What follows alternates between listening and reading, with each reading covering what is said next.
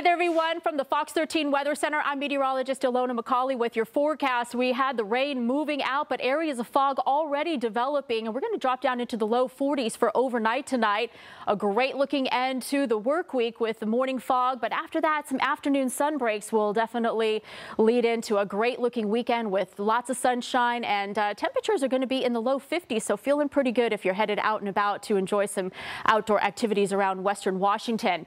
That futurecast, you can definitely see the clouds still settling in. Visibility is already reduced in many locations, especially up in the North Sound. We've got a 4-mile visibility up around Everett, 5-mile visibility in Arlington, and those are going to continue to drop overnight tonight. So far, no advisories to pass along, but if that changes, we'll definitely let you know. We'll start off at 6 p.m. Tomorrow, looking good, more clear skies with some fog developing again by early Saturday morning. Overnight temperatures, we're going to drop down to 38 degrees in Bellingham, 40 in Everett, as well as in 40 degrees here in downtown Seattle. Over the pass, we'll look at 30 degrees in Snoqualmie. After the morning fog, we'll look for temperatures right around 51 degrees in Everett and in Seattle, 51 in Bremerton. Your 7-day forecast looking good right on through the weekend after the fog dissipates. Look for some sun breaks. The rain is going to hold off until early next week. By Monday evening, we'll start to see increasing showers.